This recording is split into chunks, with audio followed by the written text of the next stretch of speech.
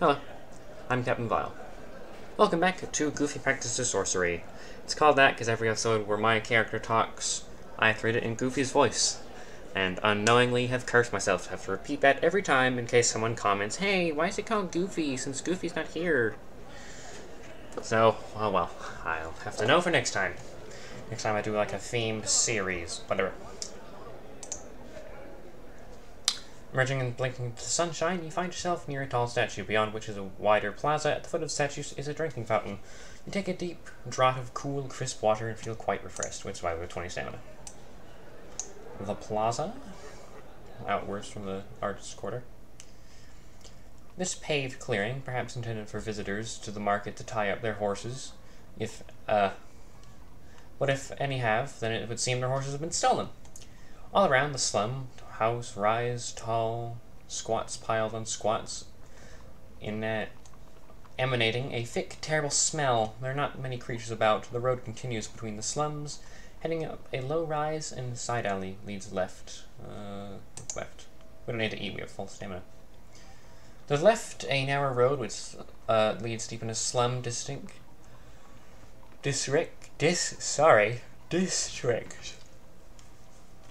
Excuse me. I just got home. I'm tired from school, I guess. But its lanes are slung with decoration and ragged bunting. Right. The main road turns right. Here, continues up a rise towards a run of slightly grander buildings, ivy and gripweed hanging from bent metal railings. The whole place seems empty, deserted and dark.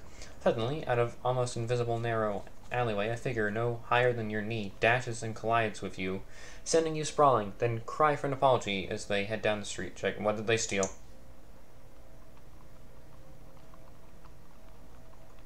They didn't steal anything? Did I have 1 gold when I got out? Nobles are hiding somewhere. There's a pool of water there.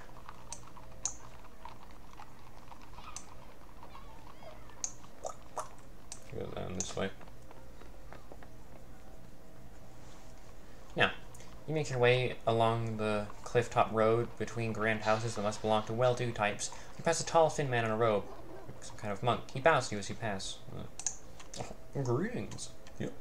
The monk beams at you, holding out his palms. Shake his hand. You reach out and take hold of his hands. With burning bright eyes, he stares at you. "You must find the clown," he murmurs, "for the sake of all God." Then suddenly he releases you and straightens up, folding his hands away into his robe. You can't help noticing you feel strangely refreshed. "Who are you?" Yep. But the monk only shakes his head and gestures to his mouth. Now that you look closely, you see his tongue has been cut off and he cannot speak. He bows his head and walks away. It was a weird experience, but okie dokie.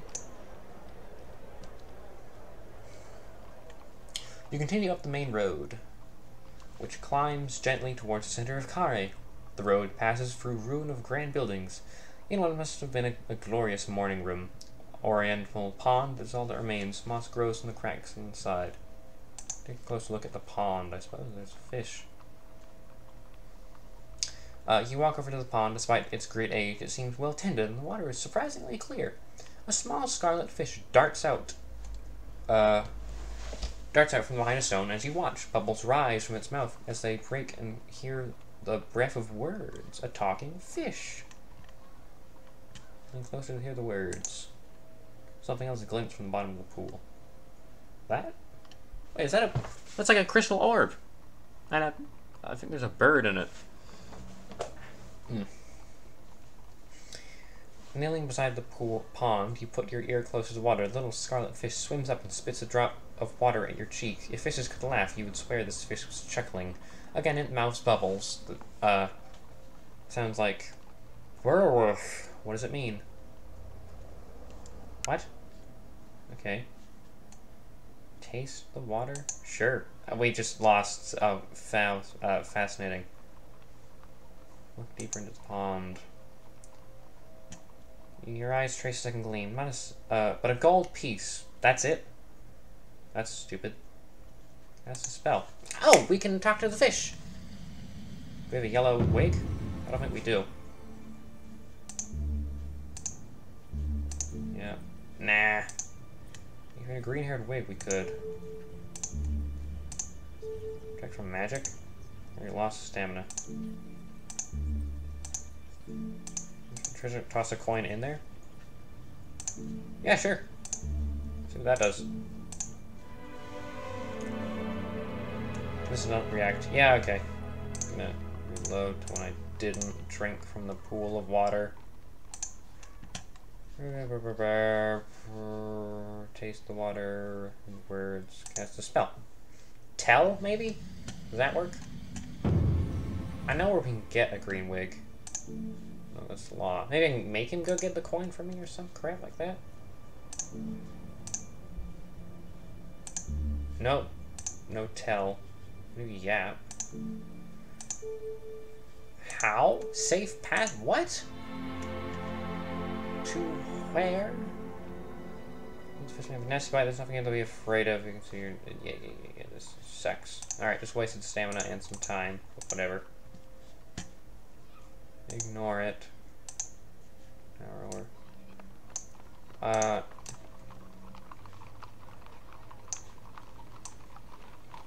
Just looking out. See if we can rob them. You follow the road down a gentle slope on the right. The cliff edge drops away with a view of the fields of Lower Carre. Evening is drawn in a while, and you're in the market, and now the fields burn with scattered fire camps. After a while, you reach a fork in the road, heads lined with colored flags. At the elbow of the fork is a well-kept steam pumps on the roof. A creature emerges looking refreshed and flourished. It's a bathhouse! We already have full stamina, so we don't need to. Here's where the forest is. Move down here. This was a carnival. Festival of Thieves or whatever. You head down the road, observe the fair. It's a fair, observe the fair. Enter. Organizer, yeah, enter the festival. Cabinet Man? I just listened to Cabinet Man. The game's so rad. Or that song is so rad. You rolled up with your slaves and entered the festival. You were quickly elbowing your way through hordes of people, all jeering and subbing at the same half-drunk bottles of gripweed vine in your face. Oh, thanks. One stall seems to be running. A sign above the door reads, Cabinet of Fortune. Try your luck. A prize for all. Yeah, Cabinet of Fortune.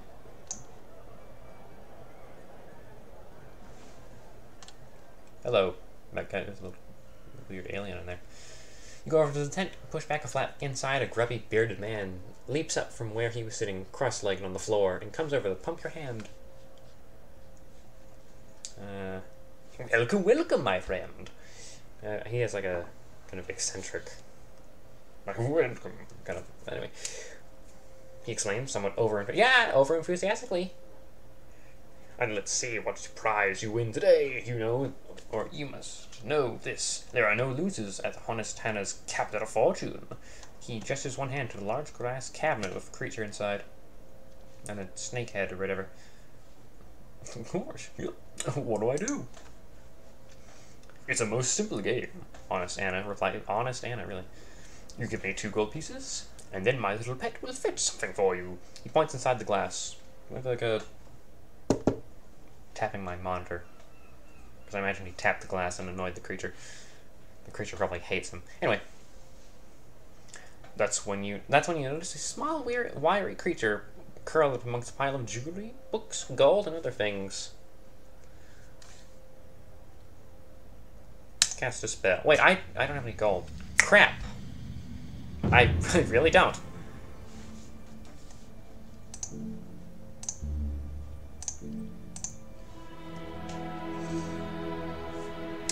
You put on the skull cap, quickly cast a spell. Hannah watches you curiously, but is not alarmed. As you read his thoughts, you can see why. He is honest as his name suggests, and is not trying to trick you. The Cabinet of Fortune has some false prizes and some true ones, but it's not rigged. Really honest. Anyway, with the skull cap on, you can hear another strange thought in the room. Listen, it's the creature! You reach out for new thoughts. The thoughts are resentful, strong, and clear.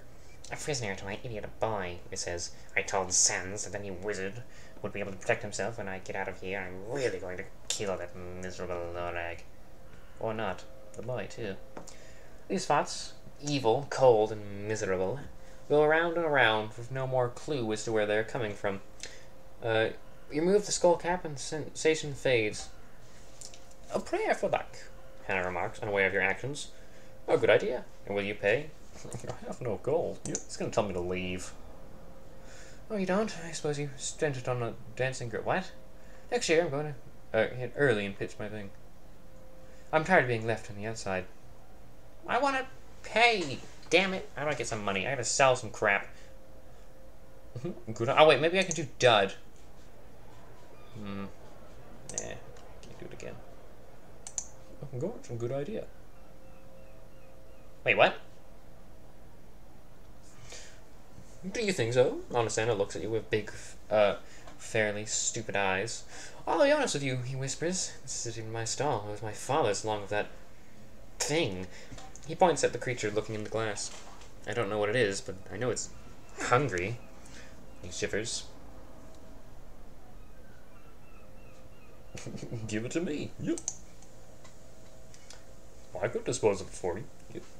Hannah seems to consider that for a moment. He shakes his head. No, thank you. But I couldn't.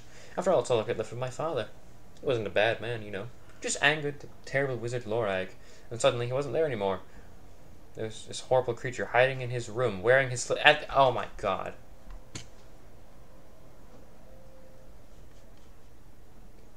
You're an idiot, good sir. I think that's your father.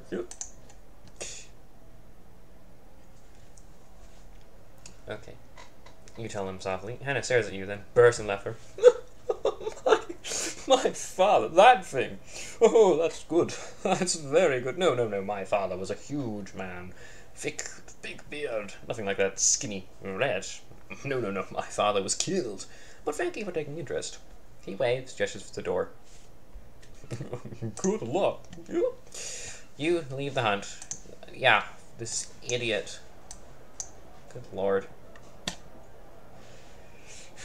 I want to tell him that his father was obviously turned into that little creature, but whatever, that's the joke.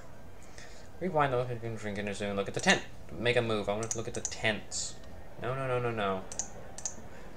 But there. I bought something I shouldn't have.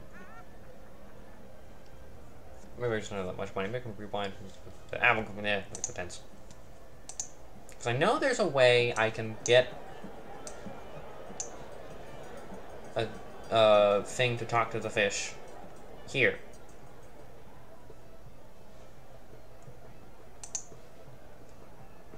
A bear? What? Enter the tent, that's the crowd. Alright. Anyway. A growling noise emerges from the tent. Undeterred, you look inside. See a portly dwarf asleep in a chair in one corner, and his feet snoring heavily is a bear. The dwarf, you cannot help but notice, is a large bag of gold dangling from his belt. Cast a spell. We're gonna steal his gold, because, oh, we can go back to the guy!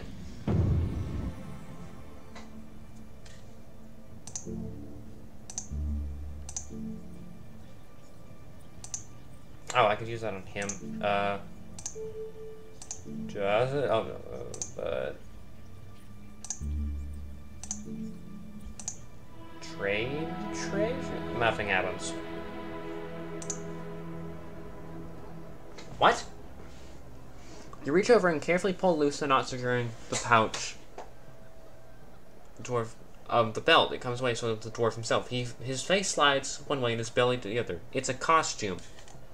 Inside the costume. Underneath are little rods and levers for the weaver to control. Looking is a Mimite. Oh, good, it's not Jan. Take the creature's money. Okay, I was worried Jan had somehow followed us. That would be awful. Push further on, hands toward the hilt.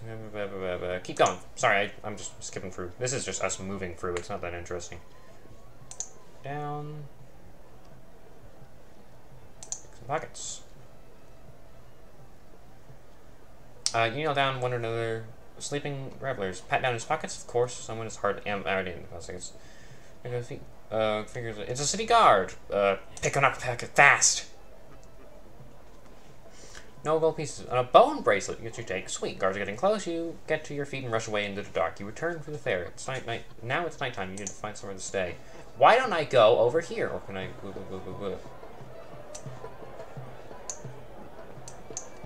Okay, I'm gonna rewind to follow the flags, ignore the guy's fair, enter the fair. Yeah, we're gonna the fair, take the Midnight's money, look at the tents, somewhere it's midway.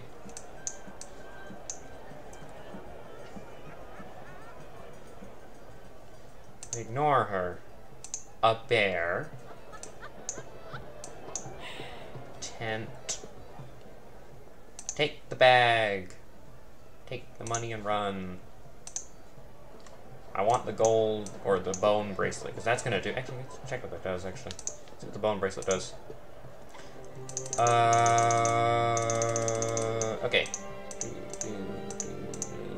Stem or gold piece, beeswax, goblin tooth, bamboo flute, violet blue, giant's tooth, potion, pebble, nose plugs, black face mask, jewel of gold, black mirror, stone dust, wire, fire water, yellow powder, gale horn, oak sapling, brass pendulum, pearl ring, jewel medal, bracelet of bone.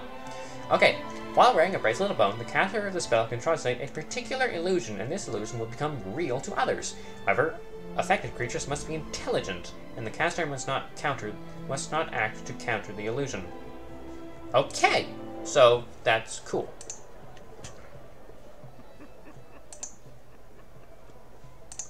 Down, take some pockets. Take a pocket bone bracelet.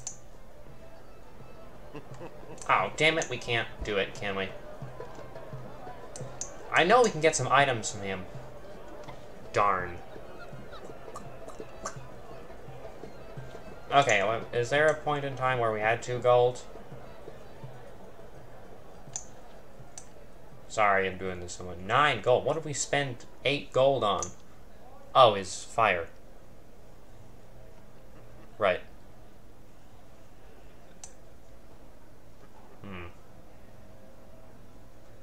Okay, what do we spend 17 gold on? Or, you know what I'm talking about. Dwarves. Oh, the gauntlets. Now that we've gone this way, we kind of... crap. Well, we don't need gauntlets. Sorry, everyone. Sorry this is taking so long. But I know we can get some stuff. Yeah, we can get some good stuff. Potion of Mystery, Precision, Honeycomb, buy the dust, and then we'll leave. Buy nothing else. Continue. Walk on. Don't be racist to the snakes. The Fire Master.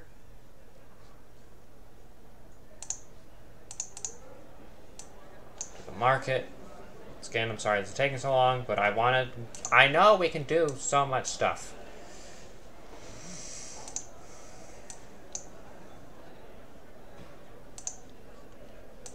What the hell was that? That was weird.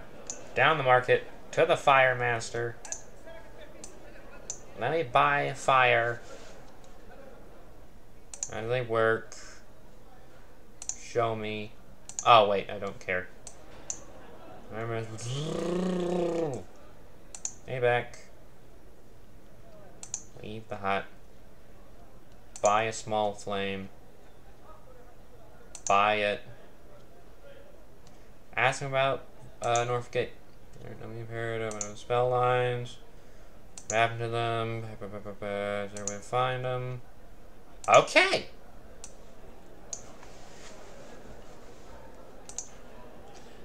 Continue below the dome. Cast Howl.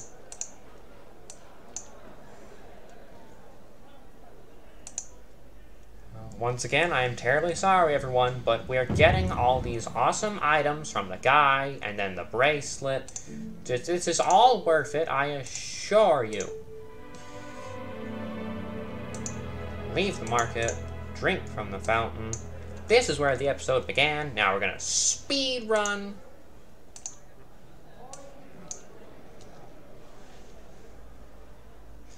Okay, so we went right. We went right. We got talked to by a monk. Greetings. Take his hands. Who are you? Points to the fact he doesn't have a tongue. Along the cliff. Ignore the fish. Ignore it. Continue. Now we can talk to the guy and go to the whatever that is. Bathhouse. I don't care. It's fair. Observe the fair. Enter the festival. Go into the Cabinet Man store. What do I do? Cast a spell. The spell being tell.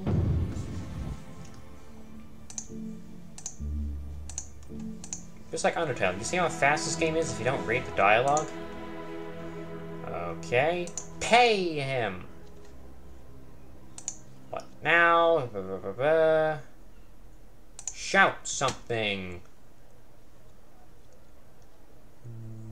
Lorag, maybe?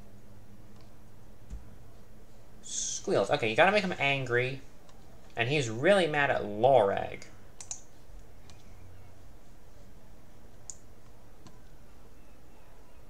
Hannah. Take my prize. Bracelet of knuckle bones. A good prize. Your grimace is back into 10. Okay. Okay, I wonder if we can... Let's test this out. Sorry, but, what do I do? Cast a spell. Spell being tell. And then we gotta go steal the money from the Midnight, and then steal the bone bracelet from the lady.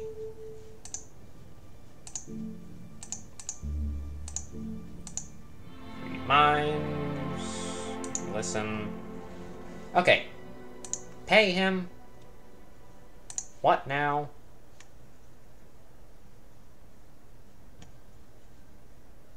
Shout. Okay, what did he say?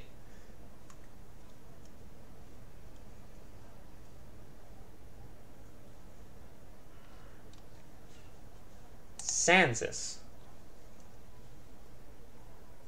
Freedom?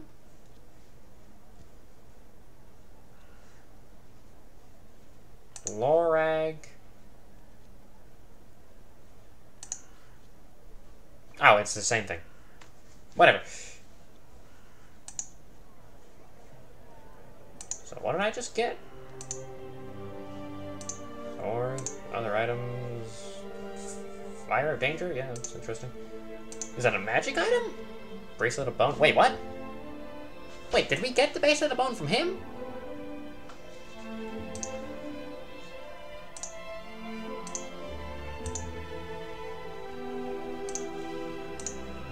So do we just have 2 bracelets of bones if we go rob the lady? Because I'm gonna go rob the lady.